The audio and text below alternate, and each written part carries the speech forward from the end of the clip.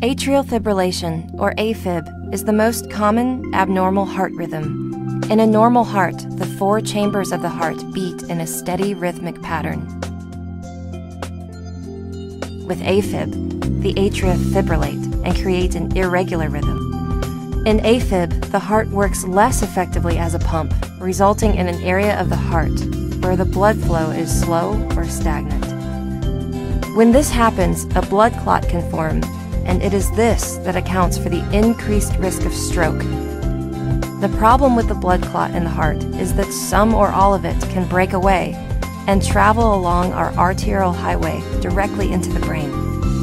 At some stage, as the blood vessels branch and become ever finer, the clot, or fragment of the clot, is going to be too large to progress any further and will block the vessel in which it is traveling. This means the surrounding area of the brain can no longer receive oxygen delivered by the blood, causing the nerve cell to stop working. This complication is called stroke. Early detection of AFib, followed by adequate treatment, can reduce risk of stroke by 68%. Sometimes people with AFib have no symptoms.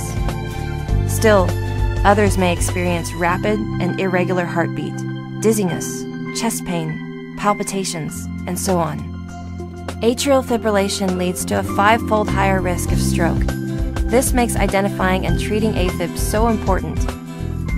Knowing your stroke risk factors, following your doctor's recommendations, screening for atrial fibrillation, and measuring blood pressure are the best steps you can take to prevent a stroke.